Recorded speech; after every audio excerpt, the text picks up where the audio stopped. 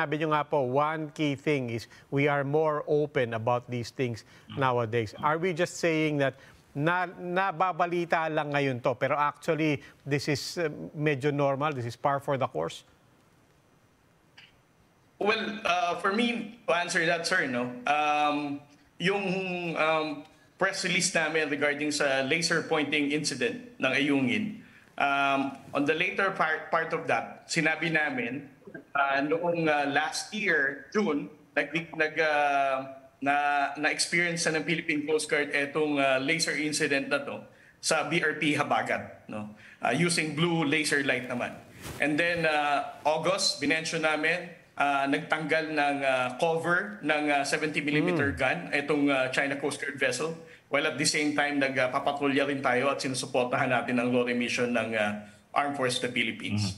So to answer your question, sir, ngayon sa pamumuno ng ating National Security Advisor, Jel Anyong, we are more public, we are more engaging the public in telling these incidents, and our intention is to expose this bullying behavior of China for us to gain international support, no?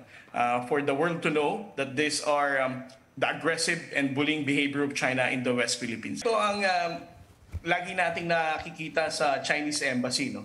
Every time we expose their aggressive behavior and bullying activities in the South China Sea, the Chinese embassy here in Manila, lagi silang sakalang nagkukomento.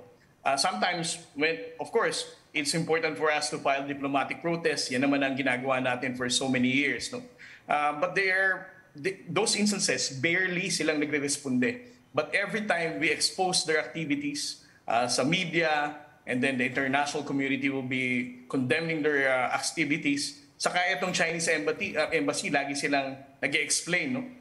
You have to remember, Sir Ed, nung in-expose din ng Philippine Coast Guard 2 years ago, ang Chinese Maritime Militia na more than 200 na naka-anchor sa San Felipe, ang Chinese Embassy was trying to explain as well na hindi ito Chinese Maritime Militia, mga fishermen ito, taking shelter.